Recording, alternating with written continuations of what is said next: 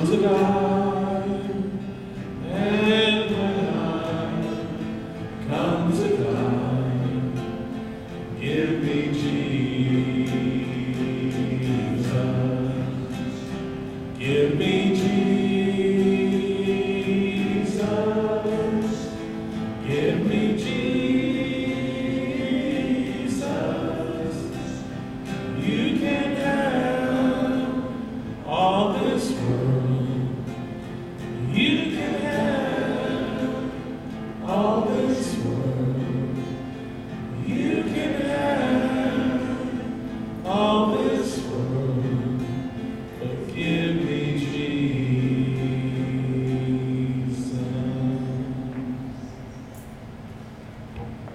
Well, welcome home. We're so glad to have everybody here this morning. I know it's a little different.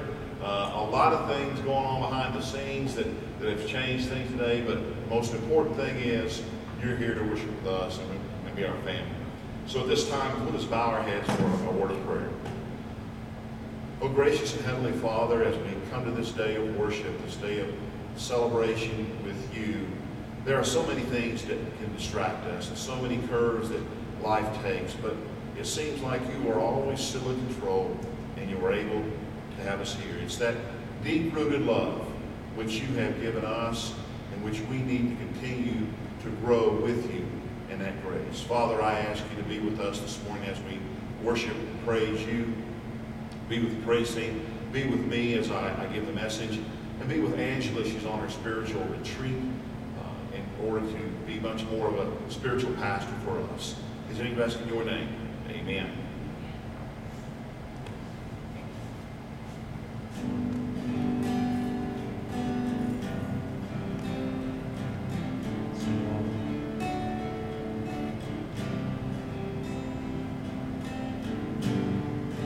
Draw me close to you, never let me go. I lay it all down again, to hear you say that I'm your friend. Help me find the way, bring me back to you.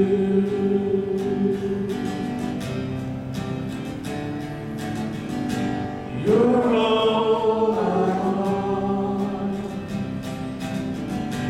You're all I've ever needed. You're all I want. Help me know you are near. You are my desire. No one else will do. No one else can take your place. To feel the warmth of your embrace. Help me find a way. Bring me back to you.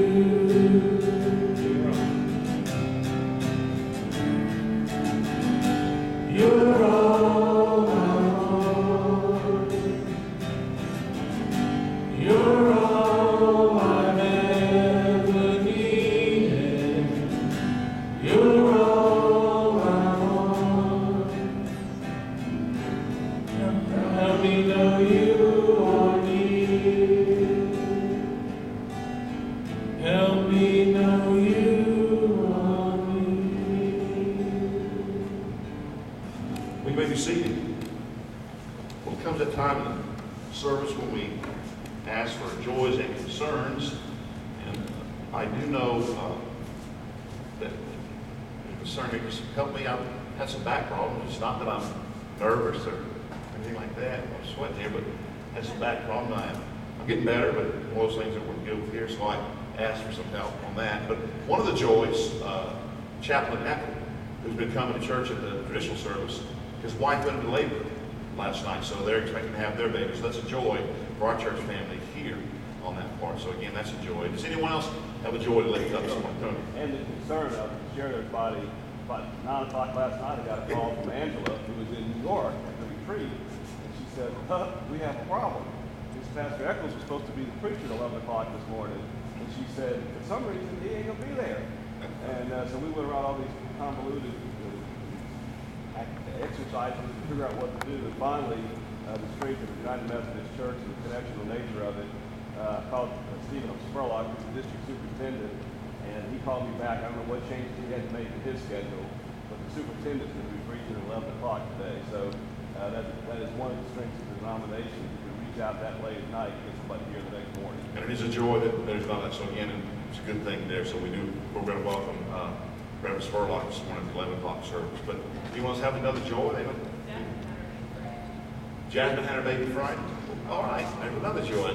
I'm telling you what, don't drink the water, ladies. Don't drink the water around here. There's something that I'm telling you. Terry and I are going to be grandparents again. Well, there we go. Late March, sometime in April. Find out definitely tomorrow is her first doctor's appointment. Well, it's great. Here, new joy, new life, celebration. Yeah, but she's not in here. He's in Georgia though. No, they're in Georgia. Well, if there any other joy, how about concerns that we like to lift up? For God. Tom, he's recovering, but and for you, since you have to take care of him, we'll lift you all in our prayers. Any other concerns? Yeah, I think I mentioned before, but I found more details. There are two young people from Vernon Parish who down at Children's Hospital in New Orleans. There's one little girl, her name is Isabella Vincent. She's only 4. And they call her Izzy. And she's the granddaughter of one of my clients. And the grandparents have been down with her since April. And she has really, really, really severe kind of leukemia. It's really desperate. So, beautiful little girl. And then there's a young man who's 11, 50. And he also has leukemia. He's down there at Children's Hospital as well. So those families, and I did not realize how difficult it was, but the grandmother said she's been down there with her daughter since April. So they basically live in a hotel in New Orleans for how many months that is. Yeah. That's a huge burden for the family. We'll do that to lift them up. Also, I want to mention Geneva Martinka. Her father passed away Wednesday evening. She's a member of the church, and she's over in Texas. I did contact her. She just wanted the church to know about that. If you lift that family up in prayers, they had this celebration of life yesterday, and so again, we need to be with that family there. So there. Danny Dowd's mother passed away Friday. Yes. As well. And then if you, a lot of us know in the community, Judge Jim Mitchell passed away Friday, and so again, there's a lot of joys, but there's a lot of joys of people going home, and we're left here, and that's where the sorrow begins. So, yes. And because of Facebook, I kept up with Esther Tillman with her program. And everything's going good for her. She's getting better and better. That's good. Anybody else would like to lift up? Well, let's go to the Lord in prayer. Again, Heavenly Father, we just thank you for this opportunity that we gather here. Father, we lift up the great joys of new birth, new life. What a wonderful celebration it is to see a newborn in a mother's arms. Father, we just ask you to continue to bless those families of Jasmine and her family, her little baby, as well as the Eccles, as they welcome a new life into their family. Father, we also know that there are times that it's just a burden. Sometimes we feel, but we have to go through that. And these little children that are facing leukemia, I just ask you to lift them up and lift their families up. And that's a hard thing to watch a child be sick. And you want to take that pain away. And just like you had to sit there and watch your son die on that cross, when you much rather would have taken his place, but there was a purpose for that. And again, so I just ask you to give them strength and lift them up and increase their faith. And Father, these members of our community and members of our church who have lost loved ones or went home with you, we know that they're celebrating with you, but we're still here. And we're still sorrowful about that. Father, I ask you to get rid of our pain and let us seek clear understanding. Father, I ask that you be with me. May the words of my mouth and the meditation of our hearts be acceptable in your sight. These things we ask in your name. Amen. Well, this morning's scripture that I'm going to share with you this morning comes from Ephesians chapter 4, verses 14 through 21. And I'll be reading from the Common English Bible. As a result, we aren't supposed to be infants any longer, who can be tossed and blown around by every wind that comes from teaching with deceitful scheming and the tricks people play to deliberately mislead others. Instead, by speaking the truth with love, let's grow in every way into Christ, who is the head. The whole body grows from him and is joined and held together by all the supporting ligaments. The body makes itself grow in that it builds itself up with love, as each one does its part. So I'm telling you this, and I insist on it in the Lord. You shouldn't live your life like the Gentiles anymore. They base their lives on the pointless thinking, and they are in the dark in their reasoning. They are disconnected from God's life because of their ignorance and their closed hearts. They are people who lack all sense of right and wrong, and who have turned themselves over to doing whatever feels good and to practicing what sort of corruption along with greed. But you didn't learn that sort of thing from Christ, since you really listened to him and you were taught how truth is in Jesus. The Word of God for the people of God. Thanks be to God. Well, like I said, I have been on vacation past week there, and so we had a wonderful time in our timeshare, but somewhere by the time we left on a Thursday, my back went out on me, so I couldn't do a lot of the activities the girls were doing. So one day they went shopping, and so I gave them my credit card, but I stayed at I know it's a bad thing, but I gave them that. But anyway, they were there, but I was trying to get my back loosened up, and as I was walking, I just walked on the area where our resort is, and if you've ever been out in the Texas Hill Country, I think that's one of the most beautiful places there is. You know, I think that was I think that God created that. But out there's a lot of ledges and cliffs, and it's really rocky. And as I looked at the trees, and Terry, I think you've got pictures of trees, don't you? Yeah, I see. The trees out there, this is a water oak. I don't know if you can see it very well or not, but it's here in Louisiana, you know, trees grow straight up and then they branch out. And if you were to cut a tree here, you can get all kinds of wood, rick of wood, in something. This year, you have to cut several of those trees to get one rick of wood. But that's water oak, and you see the trunk's very short, very small, and it branches out very quickly. And then the other thing, Terry, to show a couple of those pictures there. These are some of the roots that are in that rock of those trees. And they have crisscrossed each other, but sooner or later they find a place in that rock, and they go right down to it for the water. And you cannot pull those away. Those are really embedded in that stone. It's almost like they become part of the rock in there.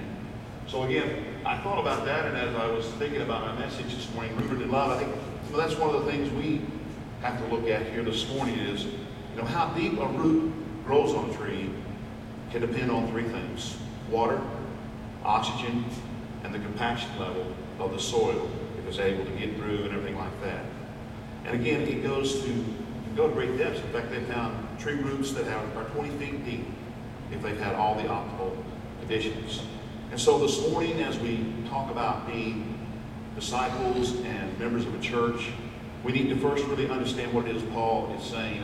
And I think one of the things that looks at, if you look at the very first part of that from chapter 4, in the very first part there, I'd like to read a few of these scriptures from you to kind of get a better idea of what our scripture said. It says, "Therefore, as a prisoner of the Lord, I encourage you to live as people worthy of the call you've received from God.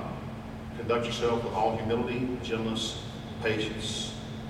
That's why the scripture says, when he climbed up the heights, he captured prisoners and gave gifts to people. What does the phrase "he climbed up" mean if it doesn't mean that he has gone down into the lower reaches of the earth? The one who went down is the same one who climbed up above all heavens so that he might fill everything. And again, some he gave as apostles, some prophets, some evangelists, and some pastors and teachers. His purpose was to equip God's people for the work of serving and building up the body of Christ until we all reach the unity and knowledge of God's Son. God's goal is for us to become mature adults, to be fully grown, measured by the standard of the fullness of Christ. You see, what Paul's doing is he's calling us as a church to set our roots and to make our roots deeper. Don't just let them sit there on the surface. Don't let them do a little, but to set your roots deep. And in order for the church to set its roots deep, we as the body of Christ need to each set our roots deep. It's that time when we need to become more professional and more mature in our relationship with one another through our personal growth and the community working together here to make mature believers that will continue to contribute to a mature church. And the energy of all that takes place is supplied by Christ. In Ephesians 4, verse 16, who is the head? The whole body grows from him, as it is joined and held together by all supporting ligaments. The body makes itself grow, and then it builds itself up with love as each one does its part. You see, just like a little acorn or a seed from a tree that's been picked up by a bird, wherever it's dropped in a particular place, that's where it grows. And we need to understand that we have been dropped in this here particular place to gain roots and have our church grow. You see, each one of us doing our part as the body of Christ will produce fruit. And you say, well, how do we do that, Charlie? How do we do that opportunity of producing fruit? Well, I think the first thing we need to do is what we're talking about right now, is put down our roots. Ephesians chapter 4, verse 14. As a result, we aren't supposed to be infants any longer, who can be tossed and blown around by every wind that comes from teaching with deceitful scheming and tricks people play to deliberately mislead others. I have a question for you. I have a couple of them. How did you come to find this church to worship? Now, you don't have to answer that, but just think of it. How did you come to find this church to worship? How did you come to find this particular service to worship? Some may say, well, I grew up as a Methodist all my life and I just went to the Methodist church. Some may say, a friend invited me to come and be a part of this. Some may even say that I felt the call to be here. In fact, Russ Black, if you know Russ Black, that's one of his testimonies. He made it. He said, look, one Sunday he got up and he said, I just knew I had to go to church. And he said he got on his boots, he got clothes, he came here to church. The rest is history. Russ Black now is an associate pastor in Georgia with the youth group who went to seminary to become an elder in the Methodist church. You see, Russ was dropped here for a short period of time, and he set those roots here. And all of us in here have had a good relationship with Black. All of us in here have grown in our relations with each other. And so that's what it takes there. You see, all of us have different backgrounds. I tell you the reason that I'm here, that's because God placed me here. You know, when we came to church here in August 3rd, it'll be 28 years, Sharon, I've been here. And we came to this church, and there was just this feeling that we came across. It was so relaxing, so loving, so wanting us to be a part. But again, I couldn't stop. So Sharon, I felt that was where we needed to be. Now, there are those that like to church shop, and I call them church shoppers. You know, those ones who never seem to find out what they're looking for. The preacher's not who they like. There's not enough programs they've offered for my family or me. I don't like the contemporary service. I do like the contemporary service. You know, they're looking for what they want, and not what they can offer the church. And see, we need to understand is that even though we may place roots, the one that placed the root the deepest was Christ. And he was the one that we are grafted to. In John chapter 15, verse 1 through 8, I am the true vine, and my Father is the vineyard keeper. He removes any of my branches that don't produce fruit, and he trims any branch that produces fruit, so that it will produce even more fruit. You are already trimmed because of the word I have spoken to you. Remain in me, and I will remain in you. A branch can't produce fruit by itself, but must remain in the vine. Likewise, you can't produce fruit unless you remain in me. I'm the vine, you are the branches. If you remain in me and I in you, then you will produce much fruit. Without me, you can't do anything. If you don't remain in me, you will be like a branch that is thrown out and dries up. Those branches are gathered up, thrown into the fire, and burned. If you remain with me and my words remain in you, ask whatever you want, and it will be done for you. My Father is glorified when you produce much fruit in this way, to prove that you are my disciples. Get on vacation, we were in the evening, I was watching the National Geographic program. It was one of these that had these forest rangers, wildlife management guys out, and they were on patrol. They were looking for drug activities where they would go into the California forest and they would actually grow big acreages of marijuana. And so this one time they were driving by, they stopped and they pulled these people over, and they found in this Suburban they had over 100 little bitty seedling plants, marijuana plants, in the back of the truck. So they pulled them out, and the guy was saying these are considered what we call clone plants. What they did was they took the best branch that would root deep enough and the best that would produce the best seed, and they grafted them together. And they actually were the same plant over and over. It was the exact same plant. They cloned that plant. Now, I'm not condoning growing marijuana or any other illegal substance. But again, if we look at it, each one of us was grafted onto a main plant that would be known to produce good products. And so that's where Christ comes in. With his death and resurrection, we are connected to Christ, and we become him, and his people see us through him. In Ephesians chapter 4, verses 15 through 16, instead, by speaking the truth with love, let's grow in every way into Christ, who is the head. The whole body grows from him, as it is joined and held together by all the supporting ligaments. The body makes itself grow and then builds itself up with love, as each one of us does its part. Like I said, we all come from different clippings, but once we're to the vine, we produce the same fruit. That fruit is love. Love is the best fruit we can produce here. And then once we need to do that, we need to be fruitful where we're planted. In Ephesians chapter 4, verse 17 to 24, and so I insist, and God backs me up to this, that there are going to be no one along with the crowd, the empty-headed, mindless crowd. They've refused so long to deal with God that they've lost touch not only with God, but with reality itself. Feel no pain, let themselves go into sexual obsession, addicted to every sort of perversion. But that's not life for you. You learn Christ. My assumption is that you have to pay careful attention to him and been well instructed in the truth precisely as we have seen it in Jesus. Since then, we do not have to excuse of ignorance. Everything, and I do mean everything, connected to the old way of life has to go. It's rotten through and through. Get rid of it, and then take on an entirely new life, a God-fashioned life, a life renewed from the inside and working itself into your conduct as God actually reproduces his character in you. You see, we sometimes have to prune the bad things even though we're producing as a plant. We have to take the bad things off. Sometimes you prune trees so they'll produce more fruit.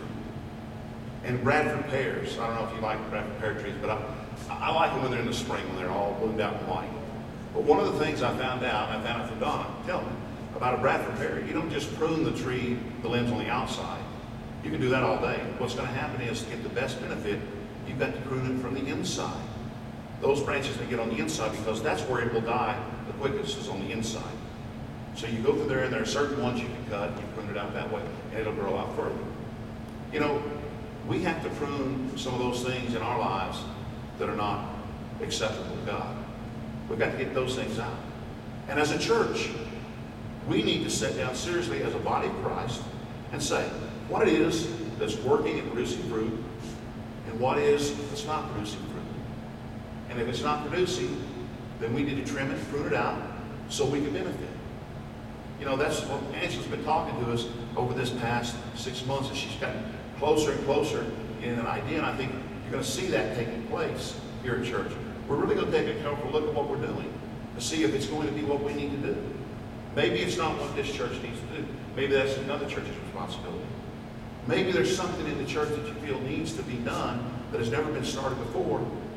Now is your time to stand up and say, I'll take that. I'll be that person that will take care of those things. You see, I think that's the biggest thing here, is we do all these things, but the primary thing is we do it in love. We don't do it for kudos. We don't do it to make somebody else look bad. We do it because we love one another and we love the church. And the roots that we gather here grow deep in love. Let us pray. Oh, gracious Father, as we come here this morning, and we ask you to let us be a part of this body of Christ. Let our roots grow deep and strong in that ground that you have us placed right here in this place. And let this church be a testimony of that producing vineyard that you take care of. These you ask in your name. Amen.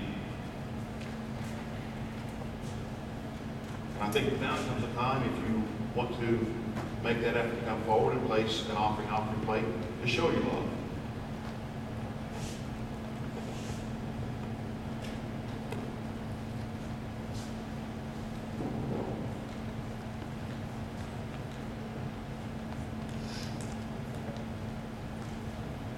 Stand and sing with us.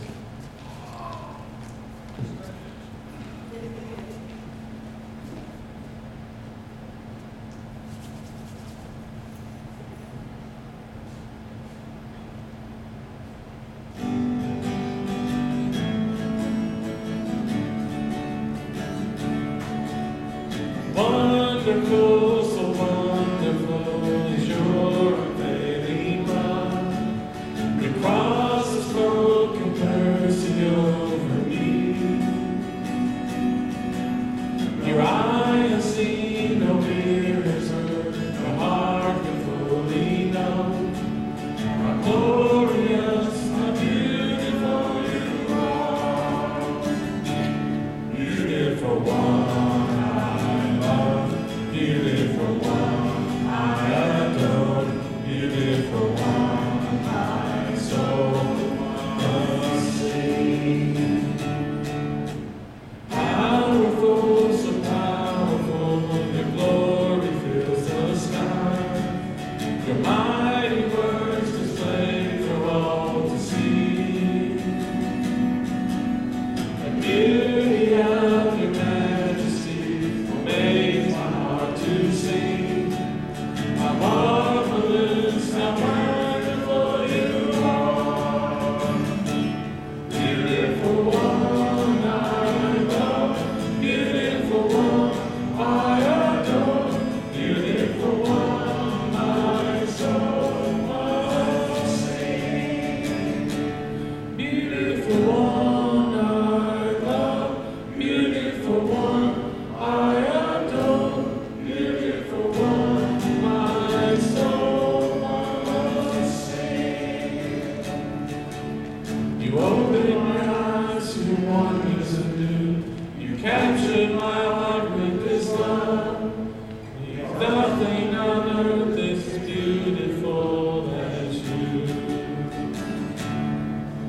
You opened my eyes to wonders anew. You captured my heart with this love. There's nothing on earth that's as beautiful as you. Beautiful one, I love. Beautiful one, I adore. Beautiful one, my soul must sing. Beautiful one, I love. Beautiful one, I adore.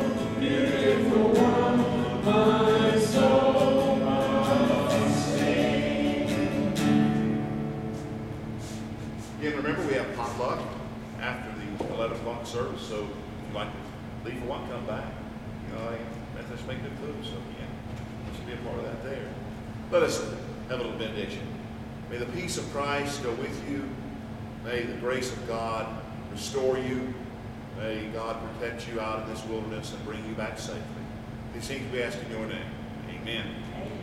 And you need to come set up. So, stay come set up.